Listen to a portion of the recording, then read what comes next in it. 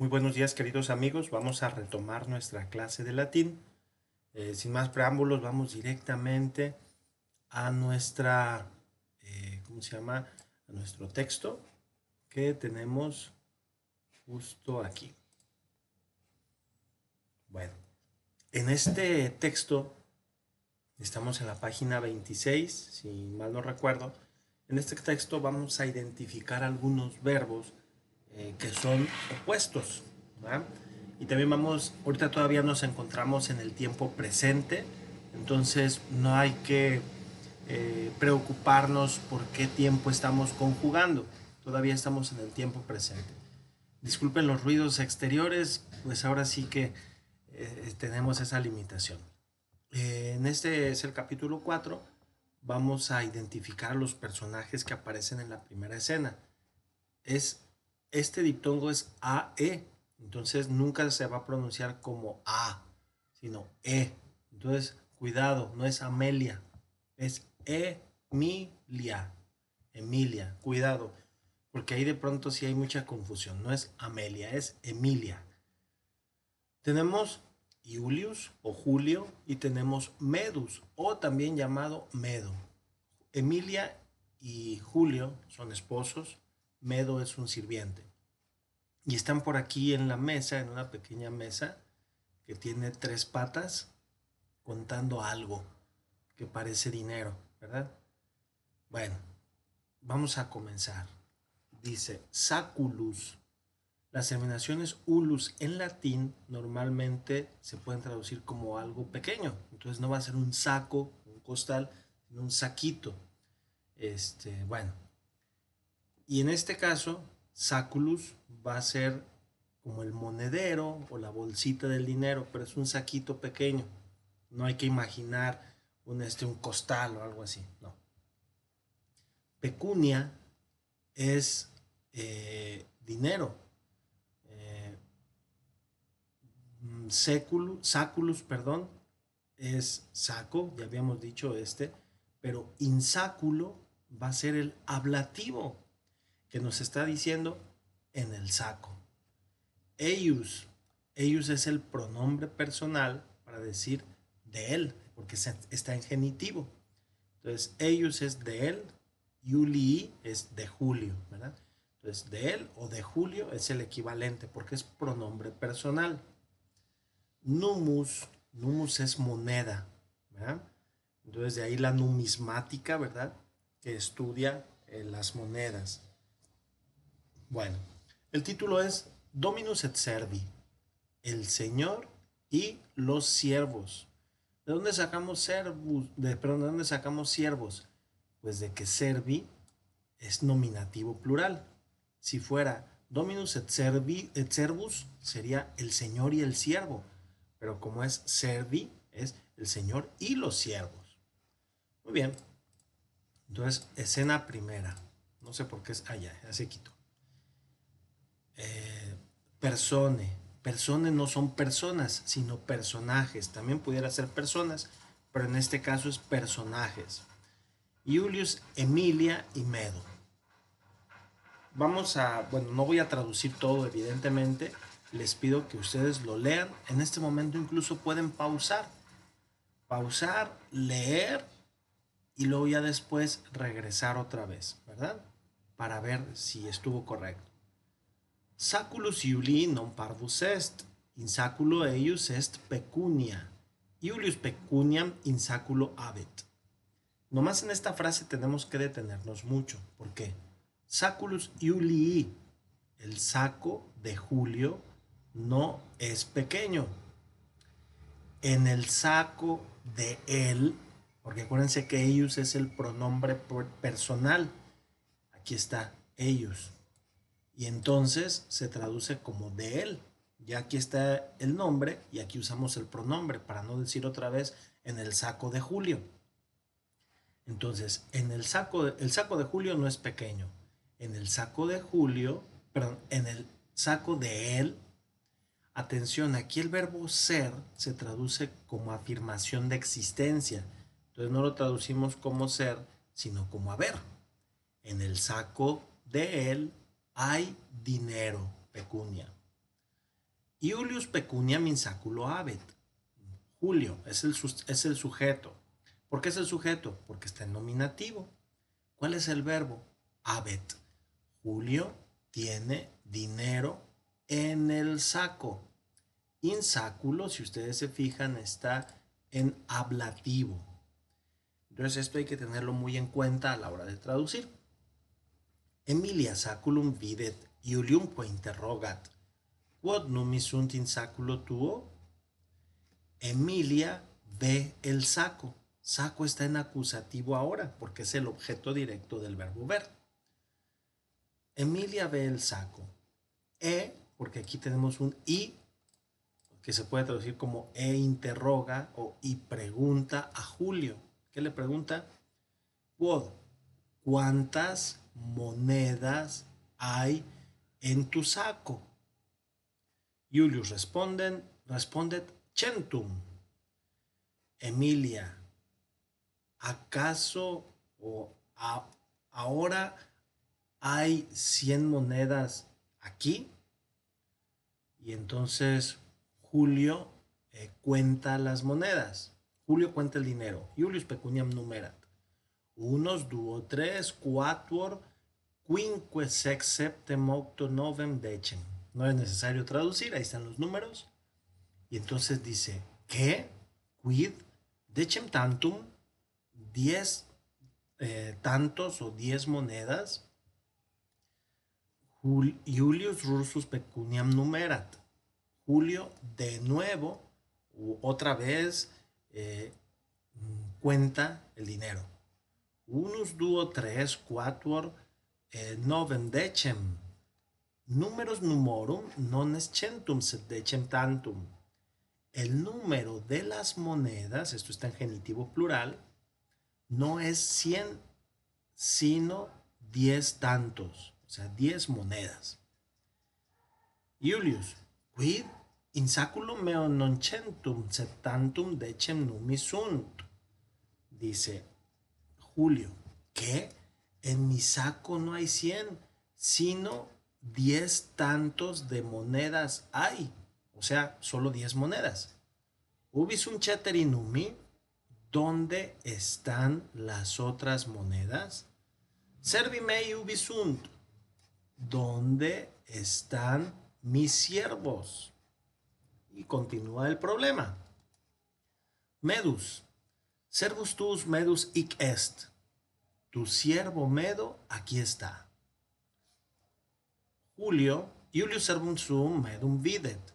Davum non videt. Medus adest. Davus non adest, sed abest. Julius et Emilia et medus adsunt. Davus ceterique servi absunt. Vamos aclarando este punto que parece de pronto un poco enredoso. Cuando uno está presente, se dice adsum. Es la manera de decir presente.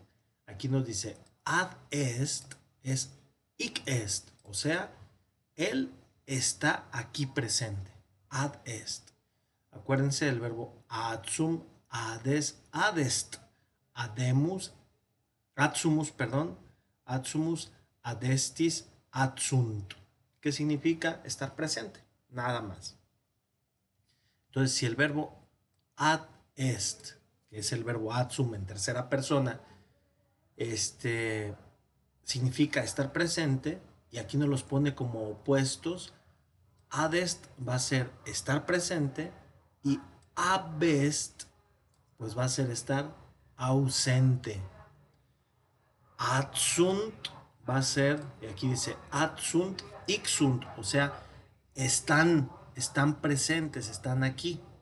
Y absunt, están ausentes. Muy bien, pues vamos ahora a intentar esta traducción. Julio ve a su siervo Medo. Adavo, porque es acusativo, Adavo no ve. Medo está presente. Davo no está presente, sino ausente, o sino está ausente. Julio y Emilia y Medo están presentes.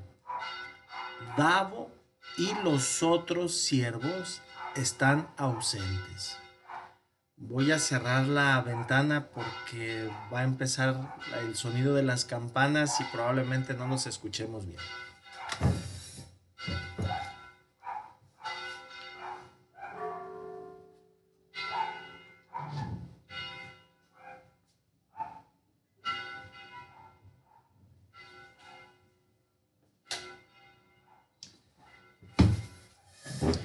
Bueno, son cosas que de pronto no están en nuestras manos, ¿verdad? Davo y los otros, cheteri, otros siervos, porque aquí está el y Davo y los otros siervos están ausentes. Julio, ¿qué? Un siervo tantum, podemos decir solo, o solo un siervo está presente. ¿Dónde está Davo? Llama, perdón, y entonces viene el imperativo. Llama a Davo. Medo llama a Davo. Acuérdense que el vocativo de Dominus es domine, y aquí por eso es Dave. O sea, le está gritando, Dave. Pero Davo, perdón, ese es acusativo, pero Davo a Medo no escucha y tampoco viene. Medo repite o se regresa o vuelve a llamar a Davo. Dave, vení. Davo viene. Ya están presentes dos siervos o los dos siervos. Entonces, en la primera escena solamente estaban ellos. En la segunda escena aparecen ahora Davo, ¿verdad? Solamente estaban tres, Emilia, Julio y Medo, y ahora aparece Davo. Vamos a esta siguiente escena. Personajes: Julio, Emilia, Medo y Davus. Davus, qui dominum sum non videt? Medum interrogat, quid est mede? ¿Cuál es la traducción? Davo, que a su señor no mira o a su señor no ve, a Medo le pregunta, ¿qué es o qué hay, Medo? Medo, aquí no sé si sea una I o una T, parece más bien una T, como para decir sit, o sea, de silencio. El Señor está presente, o sea, el amo. Saluda al Señor, está en acusativo. Saluta Dominum, saluda al Señor. El siervo saluda al Señor. Salve, oh Señor. El Señor saluda al siervo. Salve, oh siervo. Davo, y ahí viene Davo. ¿Qué hay, oh Señor? Y otra vez, ahora el amo, que es Julio, dice, sit, como silencio, tache serve, calla, siervo, calla y escucha. El siervo calla. Julio, in saculo meo sum decem tantum numi, ubi sum ceteri numi mei. Dice Julio, en mi saco hay 10 tantos de monedas, o solo 10 monedas. ¿Dónde están las otras monedas mías? Davus tacet neque respondet. Davo calla y no responde. Emilia, responde, Dave, Dominus te interrogat. Davus respondet, pecunia tua hic non est, interroga medum.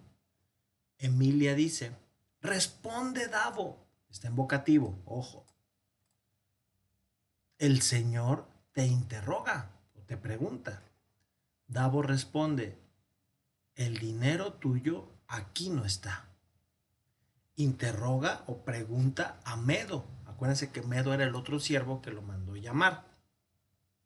Bueno, aquí nos ponen, cómo el siervo saluda al Señor. Es un verbo transitivo y por eso está en acusativo dominum. Bueno, continuamos. Iulius medum interrogat, ubi sunt numi mei, mede, medus nullum verum respondet. Julio interroga a Medo. ¿Dónde están mis monedas? Medo. Medo, ojo, nullum. Nullum es nada. O dice aquí, ni uno. Ninguna palabra responde. Julius Rursus eum interrogat. Ubi est pecunia mea? Responde, serve. Julio vuelve a él a interrogar. O de nuevo, a él interroga. Acuérdense que eum es el pronombre personal. Entonces, Julius Rursus eum interrogat. Julio, de nuevo, a él interroga. ¿Dónde está mi dinero? Responde, siervo. Medus davum accusat. Medo acusa a Davo. Tu dinero en el saco de Davo está. Davo tiene tu dinero. Emilia. Audi Dave medus te accusat. Davus, quem medus accusat? Me. Hasta aquí. Emilia. Escucha, Davo. Medo te acusa. Y Davo responde, ¿a quién acusa Medo? ¿A mí? Julius, tace mede, servus qui servum accusat improbus est, medus tacet. Julio dice, calla o silencio mede, medus o medo. El siervo que acusa a otro siervo es malo o malvado. Medo guarda silencio, Medo se calla. Julius davum non accusat, sed interrogat eum. Esne pecunia mea in saculo tuo, Dave? Davus, in saculo meo non es pecunia tua, Domine. Julio no acusa a Davo, pero lo interroga. ¿Acaso mi dinero está en tu saco, Davo? Davo responde, en mi saco no está tu dinero, señor. Aquí tenemos a Davo, que es el mayor. Aquí tenemos su saco, una mesa. Dice, bueno, esto ya viene después, pero dice, Davo saculum in mensa ponit. ¿Qué está haciendo? Poner, ¿verdad? Entonces, Davo pone su saco en la mesa. Y entonces viene la pregunta. Julius, ubi es saculus tuus? ¿Dónde está tu saco? Davo contesta, hic est, ecce saculus meus. Julio, saculum tuum in mensa pone. Pon tu saco en la mesa. Davus, Davus saculum sum in mensa ponit. Iam saculus eius in mensa est. Julius baculum sum in mensa ponit. Baculum domini in mensa est. Davo pone en la mesa su saco. Ahí va, pone su saco. Ya está el saco de él en la mesa. Julio pone su báculo en la mesa o su bastón. El bastón del Señor está en la mesa. Ya están las dos cosas. Aquí está la mesa y el bastón. Perdón, el saco y el bastón. Davus, vide, in saculo meo nulla pecunia est. Davo le dice, ve, en mi saco no hay dinero. Julius nullam pecuniam videt in saculo Davi nulli nummi sunt, saculus eius vacuus est, Davus pecuniam domini non habet. Julio ve ningún dinero, o podríamos decir en español usamos la doble negación. Julio no ve ningún dinero en el saco. En el saco de Davo no hay monedas o ninguna moneda hay. El saco de él está vacío. Davo, aquí está Davo, no tiene el dinero del Señor. Julius, o Davus bonus servus est, pecunia mea non habet. ecce numus tuus, dave. Iulius unum numum ponit in saculo Davi. Iam saculus Davi non es vacus in saculo eius es unus numus. Davus letus est. Está muy sencilla esta frase. Dice Julio, oh Davo, Davo es buen siervo. Mi dinero no tiene. He aquí tu moneda, Davo. Julio una moneda pone en el saco de Davo. Ahora o ya el saco de Davo no está vacío. En el saco de él hay una moneda. Davo está feliz. Bueno.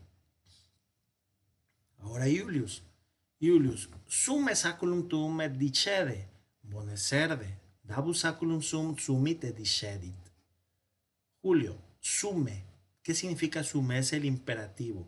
Si ponit es pon, entonces sumit, ¿qué va a hacer? Pon, lo contrario, recoge. Recoge tu saco et dicede. ¿Qué significa dicede?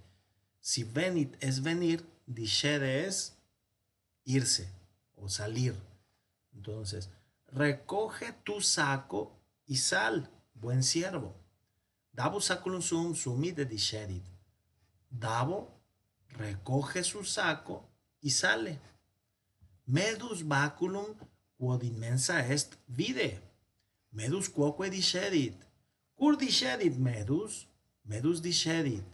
Quia is pecuniam domini in saculo suo habet. Davus et medus absunt. Medo, el báculo, bueno, vamos al verbo. Medo ve el báculo, que o el cual está en la mesa. Medo también sale. ¿Por qué sale Medo? Medo sale porque él tiene el dinero del Señor en su saco. Davus et medus absunt. Davo y Medo se ausentan o se van, están ausentes. Aquí tenemos el pronombre relativo qui, que, quod, que sería el cual, la cual, o el que o lo que. Entonces, para puer, que es masculino, es qui. Para puella, que es femenino, es que. Para baculum, que es neutro, pues es quod. Is es él. Entonces es en este caso medus. Bueno, continuamos. Esta es la tercera escena y la última, ya viene la tarea. Scena tercia, tercera escena. Personajes, Julio y Emilia. Ya nomás están ellos solos. Iulius, davus bonus servus est. Is non habet pecuniam meam, sed ubi est pecuniam mea. Mede, quis pecuniam meam habet. Medus non respondet. Iulius, ubi est medus, cur non respondet. Primero, Julio, Davo es buen siervo. Él no tiene mi dinero. Pero, ¿dónde está mi dinero? ¿Medo? ¿Qué? ¿Quién tiene mi dinero? Pero aquí le está llamando a Medo y Medo no responde. Julio se vuelve a preguntar, ¿dónde está Medo? ¿Por qué no responde? Emilia, Medus non respondet quia abest, nullus servus adest. Emilia, Medo no responde porque se sale o está ausente. Ningún siervo está presente. Iulius medum vocat, mede veni, sed medus qui abest eum non audit neque venit. Julio llama a Medo. Medo, ven. Pero Medo, que está ausente, a él no escucha ni viene. Iulius rursus vocat, mede, veni improveserve. Medus non venit. Julio de nuevo llama, Medo, ven, siervo malvado. Medo no viene. Julio, cur non venit Medus? Emilia, Medus non venit quia is habet pecuniam tuam. Eius saculus non est vacus Emilia ridet. Julius iratus est. Is non ridet. Dice, Julio de nuevo llama. Medo, ven, siervo malvado. Medo no va o Medo no viene. Julio, ¿por qué no viene Medo? Emilia, Medo no viene porque él tiene tu dinero. El saco de él, ellos, no está vacío. Emilia se ríe. Julio está enojado. Él no ríe. Julio, ¿dónde está mi bastón? Pues ¿dónde está? Se lo llevó Medo para que no le pegaran. ¿Dónde está mi bastón? Julius baculum quod immensa est non videt. Julio no ve el bastón que está en la mesa. No lo ve. Emilia, ecce baculum immensa. No, no es cierto, no se lo llevó Medo. Emilia, aquí está el bastón en la mesa. Julio recoge su bastón y sale. Ya veremos qué ocurre en la siguiente escena, qué es lo que pasa con estos siervos, ¿verdad? Voy a conectar la computadora porque se le está acabando la batería. Bueno, ahora vamos a la tarea. Ya. La tarea es bastante sencilla. Primero vamos a la gramática. Tenemos aquí caso vocativo. La palabra vocativo significa llamar, ¿verdad? Viene de este verbo. Voco, vocas, vocare. Significa llamar. Y en este caso el vocativo es dave, porque es masculino. Recuerden ustedes la declinación de Dominus Domini, ¿verdad? Dave vocativus est. Dave es un vocativo. Bueno, aquí nos explica también los otros, valga la redundancia, los otros ejemplos. Vamos a repasarlos ya en lo personal. Luego, el imperativo y el indicativo. El modo indicativo es simplemente descripción. Cuando decimos, por ejemplo, Juan estudia. Juan estudia. Estamos describiendo la acción que está realizando Juan. Pero cuando le mandamos a Juan que estudie, entonces eso que era indicativo ahora va a ser imperativo. Le decimos, estudia Juan. Ahí es muy distinto porque le estamos llamando, lo estamos ordenando. Si decimos voca, es llama. Si decimos vocat, es llama, pero ese es indicativo. Bueno, aquí por ejemplo, tace daudi, guarda silencio y escucha. Y el siervo guarda silencio y escucha. Esta parte es la del indicativo, la descripción, lo que sucede. Esta parte es el imperativo. Y el imperativo normalmente va a estar con un signo de mandato, de interrogación, ¿verdad? Bueno, eso también es para repasarlo de manera personal. Y viene la tarea. ¿Qué vamos a hacer en la tarea? Completar. No hay ninguna secreto, no hay nada. Nomás hay que completar. Medus ad. ¿Dónde está Medo? ¿Está presente o está ausente? Si está presente, entonces vamos a poner ad est. Medus ad est. Davus no está presente. Ab est. Julius imper ad. Julio manda, imperat. Voca. Bueno, ya dije voca. Es el imperativo. Voca davum. Llama a Davo. Mede. ¿Por qué mede? Porque es vocativo. Y esto lo van realizando ustedes. Aquí dice vocábula nova. Palabras nuevas. Y aquí están las palabras nuevas.